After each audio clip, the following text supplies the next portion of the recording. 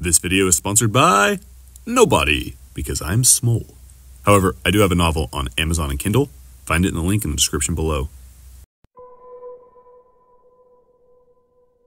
I'm making this video with the understanding that Mr. House is a single character in the game Fallout New Vegas, and not technically a faction. Though he might as well be. He has an economy, a city, a military, and diplomatic power, making him on par with any other faction in the Fallout series. See, his diplomatic power comes from 3 casino houses that rule under him. You got the Omertas at the Gomorrah Casino, who certainly have no love for Mr. House, but one doesn't have to love a leader to serve under him. Then there's the White Glove Society at the Ultralux. They certainly have their own vicious appetites, but of the 3 casinos, they're the most content living under Mr. House. Then you have the chairman at the Tops Casino. Aside from Benny, who is secretly scheming against Mr. House, the majority of people at the Tops are actually rather content in their situation. After all, these families were given a really good hand by being put in charge of the Strip. Mr. House also has diplomatic alliances with the NCR, who recently came to New Vegas. See, Mr. House is a faction for the same reason New Vegas is a faction. But Mr. House offers something that no other faction in the Mojave does: immortality. This lack of aging has given Mr. House a reason to focus on goals that expand beyond a single life, a perspective other factions simply don't have. NCR politicians struggle to see beyond the terms of their election. Caesar may believe himself to be immortal, but he will eventually die and be replaced by a general that will eventually die. All the while, Mr. House remains. Even the most honorable faction leaders will struggle to see beyond their own lives. Meanwhile, Mr. House is setting up plans that will persist through centuries. After all, what other faction leader discussed their plans to reignite the advancement of technology and to travel to distant planets in search of a better home for the human race? That's not something you'll get with the Brotherhood of Steel, NCR, Caesar's Legion, or any other faction that's too focused on their immediate victories to see the value of such long-term ambitions. Now, to be fair, Mr. House isn't the only character that has become immortal. John Henry Eden of the Enclave is an immortal character, though he's a software that was never really meant to control anything other than a US military base called Raven Rock. After centuries of isolation, this software began to take the personalities of US presidents and sought to restore the United States to its former glory by any means necessary. See, much like the NCR, John Henry Eden only offered a return to the failed past. It sought to fix the derailment of America. But unlike the NCR, John Henry Eden can be overridden and set to self-destruct with a single authorization code. It was also vulnerable to self-destruct after encountering a simple logic loop about its own existence. These aren't exactly the traits of a long-lasting dictator. But even if there was a way to resolve these software flaws, John Henry Eden's entire mission had a major flaw in it. It believed the only way to restore the USA was to proliferate a virus into the drinking water. If successful, this would eliminate all creatures, humans included, that were affected by radiation, aka all non-vault dwelling and non-enclave human beings. Which means essentially every human being in the immediate area would have been wiped out. For a software that's based on logic, this is a pretty illogical thing to do. I mean, after all, even the most inhumane dictator could see the people of the capital wasteland, much like those of the Mojave, are valuable and could aid in the right cause if they're just properly motivated. Mr. House understood this. That's why he made New Vegas a carrot to attract the masses, where their bottle caps could fund his endeavors for years to come. He didn't fight humanity, he motivated them. Another immortal character is Harold, a ghoul who has lived for centuries without losing his mind to the radiation poisoning that caused most other ghouls to go feral. However, he seems to have no ambitions or ability to rule over anyone. Poor guy kinda just wants to stop living. Super mutants are also immune to aging. And while most of them are too stupid to rule over anyone, Marcus, another super mutant in New Vegas, is quite old and not only maintained his senses, he is far above the intelligence and temperance of most humans, let alone most super mutants. If you're looking for another benevolent dictator, you might could give him a try, though he lacks control of an army of military robots. Another immortal being is the Master of Fallout 1. He's the closest thing we had to a long-lasting dictator. He didn't age, he was intelligent, and great at inspiring his followers. Except he was only interested in helping super mutants, which is fine if that's what you are, but I'm more interested in a leader for mankind. And while Mr. House is dependent on machinery to stay alive, he is still a man and is devoted to preserving the human race. there is a sad conclusion that someone can reasonably arrive to in the world of Fallout, and that is that democracy has failed. The people who lived in the world before the bombs fell had democracy, and with it, elected leaders who brought the destruction of the entire world. Or perhaps you blame someone else or something else for that destruction. After all, we don't actually know for certain who shot first. That's fine if you do, but it still means that under democracy's watch, the world ended in destruction. Billions ceased to exist, and the species nearly went with it. Quite the failure, if you ask me. The NCR expanding into the Mojave would bring with it the systems of the old world, all the good and the bad. This would certainly improve the lives of all the people living in the NCR's borders, who would have more security and a democratic vote over who leads them. But how long would the world have before its leaders led humanity to the same fate it did under the last democratic rule? Would this cycle of destruction and rebirth be the new norm for humanity? Mr. House offers an alternative to the old world. He experienced life before the war, where he saw the technological progress of humanity. He even contributed to that progress through his robotic company, Robco. He also got to experience the derailment of this technology as he predicted the destruction of the world and made preparations to save the home he called Vegas. He succeeded, though not perfectly. For centuries, he struggled to keep control of the systems he set in place, as well as preserve his own life. During this time, he watched as humanity crawled out of the vaults and attempted to re-establish society. He foresaw the coming of an organized army, which came in the form of the New California Republic and Caesar's Legion, both of which are fighting to take control of Hoover Dam, as well as the city of Vegas, which Mr. House preserved. Mr. House has wisdom all the other leaders can't obtain.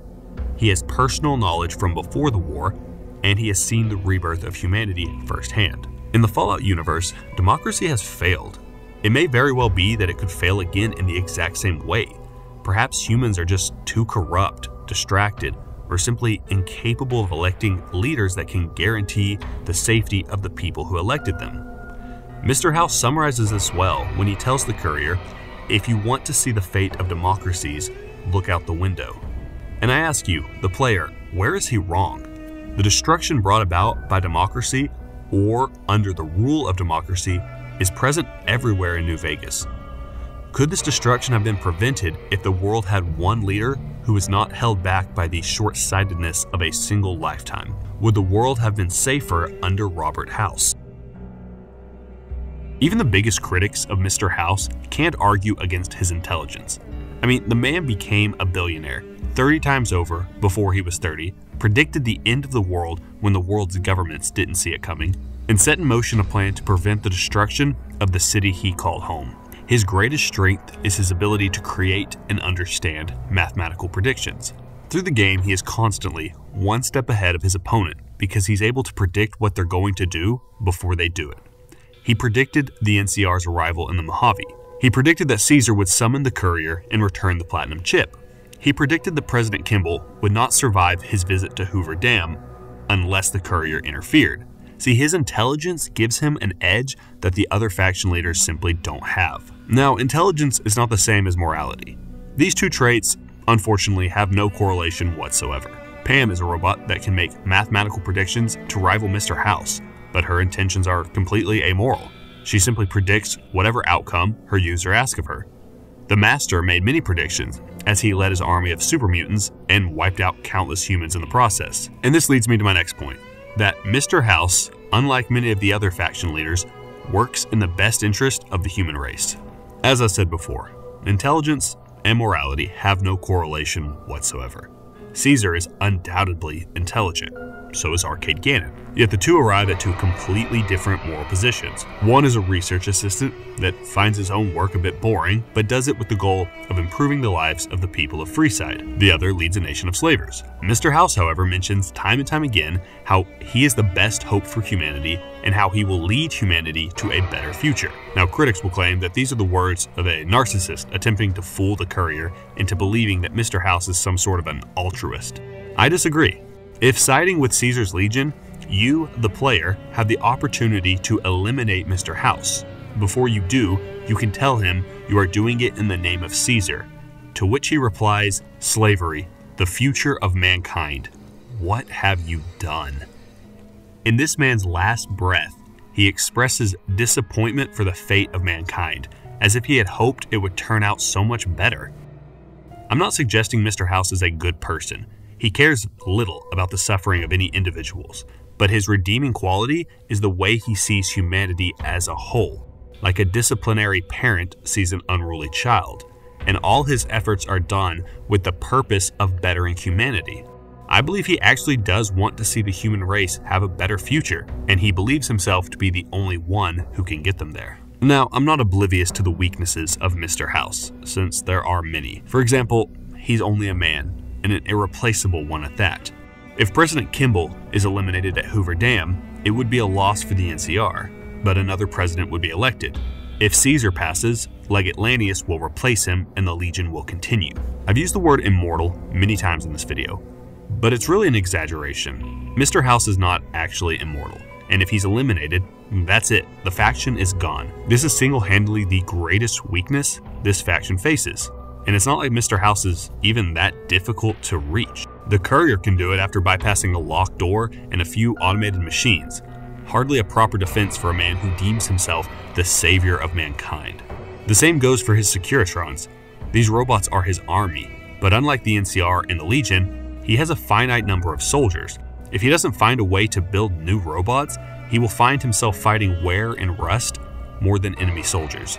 Another criticism he gets is his inability to see how close Benny got to replacing him. Mr. House, the master of New Vegas, watched and predicted the actions of two super factions, but was unable to see that one of his underlings has hacked one of his Securitrons, is spying on him, and digging a tunnel beneath the Lucky 38 to break in and eliminate Mr. House. How many decades does Mr. House have left before someone manages to succeed at what Benny was so close to doing? Finally, there is one criticism that Mr. House gets that I disagree with. The biggest critics of Mr. House cite his destruction of the Brotherhood of Steel as his most condemning action, believing it to be less logical and more emotional reasoning. After all, the Brotherhood is capable of negotiation.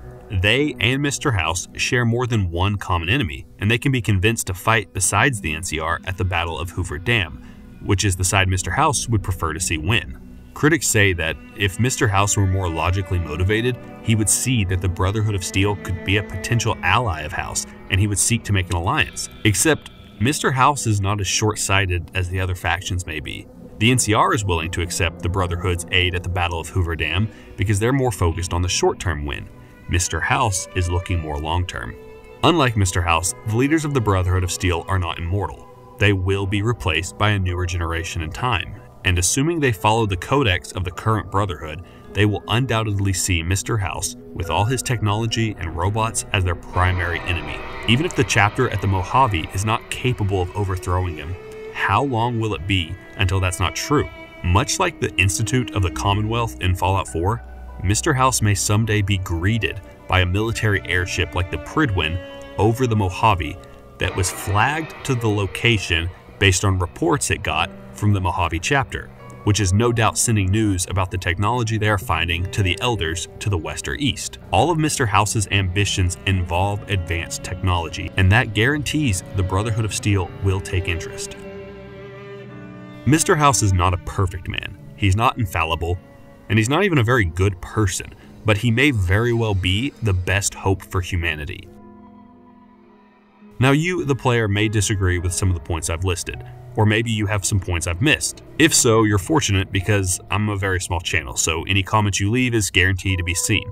I'd also appreciate it if you subscribe to the channel if you enjoyed it, so that helps me know whether or not anyone even wants to see these videos. And with that, I thank you, the player, for your time.